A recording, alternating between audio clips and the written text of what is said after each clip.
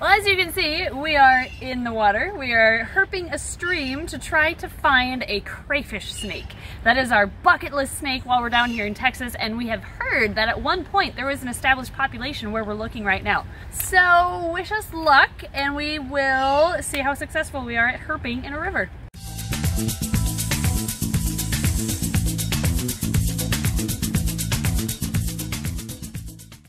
Our plan is to go upstream so that if a snake jumps down into the water, it'll flow towards us and have a tough time swimming away.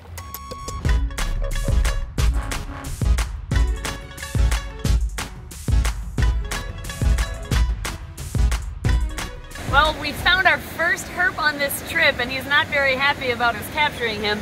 Ed found this little spiny soft-shell turtle. The soft-shell turtles in general have obviously a very soft shell, and this smooth aerodynamic shape allows them to hide their whole bodies underneath the sand. You often see these in rivers and streams, just like where we found this little guy here. Look at his cute little nose.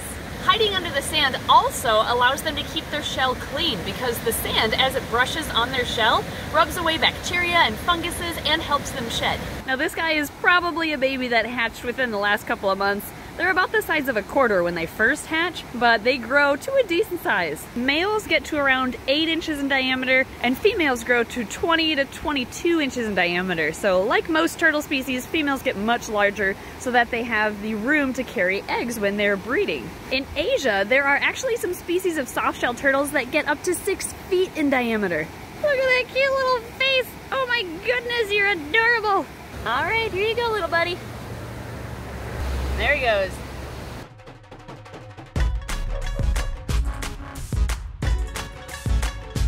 Okay, there's a goose up here that we've named David, who is not very happy with us herping near his house. Uh-oh. There he is. David! David, those aren't even geese that you're protecting, those are ducks.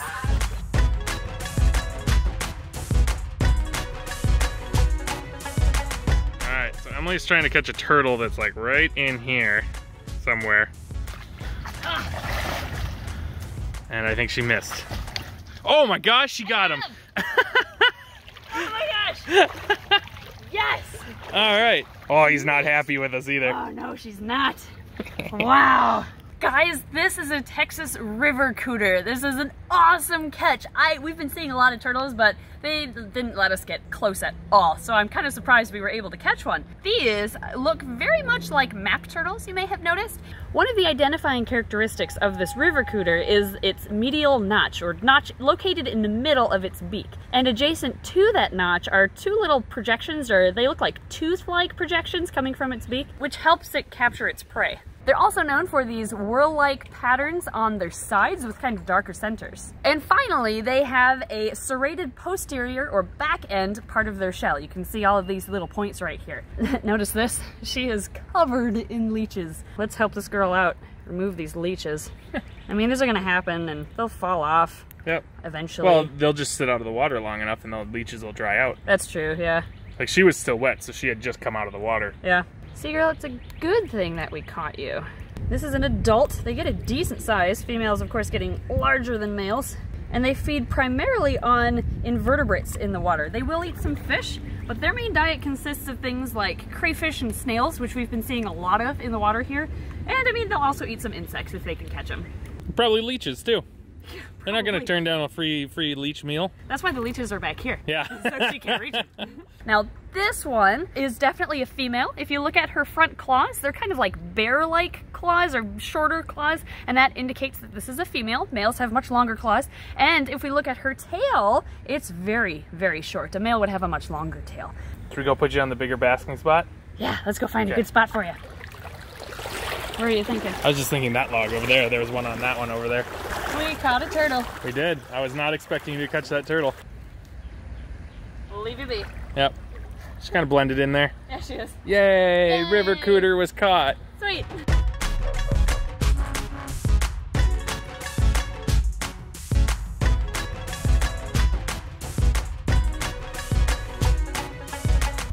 Just go away, David. Leave us alone. You're fine. Okay, now it's Ed's turn to catch a turtle. Well, I'm trying to see if I can find him. Oh, wow. Well, that was easy. Oh, this one's a different one. It's not a river cooter. Whoa, that was a tough one. Yeah, it was. Apparently turtles just bloop, and then they sit there. I might have an idea what this guy is, but we'd have to see his head to verify. Okay, so what should we do? I'm gonna put him here, and we'll see if we can see his head. Keep going, a little further. He's No. like, no, I won't. There's an obvious clue on your head, but it's covered by your neck flap. Oh, I'm starting to see it. Are you? Yep. You could barely see it, but it's there. You are totally right. Is it? Yep. Nice. There's a red ear on that turtle. That is a red-eared slider in its natural habitat. Yeah, it's not an invasive like it is up by us. These guys are released in Minnesota and Wisconsin, and they are non-native species, of course, but they are completely natural down in Texas. So it's really cool to see one where it's supposed to belong.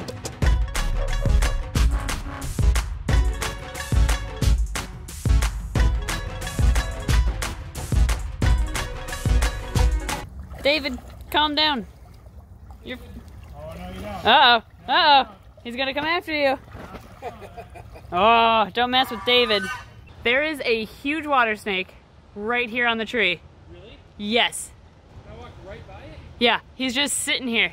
I don't know if we're gonna catch him, but he's huge. I think there's only one. Oh, I see his head. You see him? Yeah. Okay, how do we... I'm just gonna set my phone down so that I have both hands. Okay. Get ready to be bit. Ready? Yes. Yep. 3, 2, 1. Nice. Got him. Got him. Yeah. There you go. Got him. Nice. Yes. Awesome. Oh my gosh. Get ready to be mussed on. Yep. And Ow. bit. And... Oh. Wow. Oh, dude, you are awesome. Oh, smell that musk. Oh, he smells terrible. Oh, you smell amazing, dude. Oh, All right, I'm gonna go back out a little bit. wow. All right, there we go. Awesome. This is what we were looking for. This is what we were looking for. This, guys, is a diamondback water snake. And this, as you can see, is like a thicker-bodied colubrid. They also have very heavily keeled scales. Oh, Oh, dude. He's gonna bite me again. you did the wrong thing there. Oh, we get to watch Emily get bit on camera. It's awesome. Ah, haha, you tried. Okay. Like garter snakes, the water snake is a live-bearing species, and they, of course, live near the water. Oftentimes, you'll find them actually chilling in branches above the water, like where we found this guy. If you manage to catch one of these, they are not very happy about it, and like garter snakes, they will musk all over you, if not try to bite you too, as you can see what he did here. There we go. I would never bite anybody. I am just a peaceful, friendly water snake. With my derpy looking face. And they eat fish, so the musk smells terrible. That's right, yeah. Fish and frogs and all that, so it's terrible smelling musk. It is. He smells horrible right now. I wish we had smell-o-vision so you Yeah. could enjoy this with us. And they have a good sense of smell, not only on land, but underwater too. But on land, to find amphibians, they're able to pick up the scent of the mucousy membrane around frogs, and that's how they're able to find them. So Emily wasn't paying attention and he got her again. Well, he got tangled up, and I tried to reposition him, and now he's just... Well, look, you can see inside his mouth. Oh. That's cool, you can see his teeth. Aww. Well, he's giving you a love kiss. Yeah, he's so friendly. Yeah. Now, we really wanted to catch a water snake because they are very commonly mixed up with water moccasins or cottonmouths, whatever you want to call them. They go by a couple different names. But the water snake here is completely harmless, and they are often killed for no good reason. Really, it's never a good reason to kill a snake, but these are killed because they are believed to be a water moccasin. So, let me tell you some of the differences between these two species. The water snake has these very noticeable vertical bands on its upper and lower lips. It also is a diurnal species, so it has round pupils, whereas the water moccasin has vertically oriented pupils since it is nocturnal. And if you look at their eyes, they're more oriented towards the top of their head because, I mean, they're swimming in the water, and just like how an alligator's eyes are more situated towards the top of their head to peer out of the water when they're submerged, the water snake's eyes are there for a similar reason. and their heads are more round. A cottonmouth's head is much more triangular or arrow-shaped. However, if a water snake feels threatened, it will flatten out. I know, these flies are around me because this guy smells so bad. A water snake will flatten out its cheeks. That'll make himself look like a cottonmouth, but again, the water snake is harmless. Well, we've been kind of holding this guy for about 10 minutes, and as you can see, he is completely calmed down. Even for an aggressive snake at first, he is very handleable now, and I think it's because he's realized that if we were predators, we would have hurt him by now, although he's getting a little defensive. Yeah, he now. looks like, keep talking about me. Yeah, I'll show really. you how passive I've become. Okay, dude. Ready? Yep. Goodbye. There he goes, he's over there. There he goes. That is so cool. All right, aftermath of the bite. That's his back jaw, and that was his front jaw. And hardly anything. Yeah. So, snake bites. They're not that bad. They're not bad at all.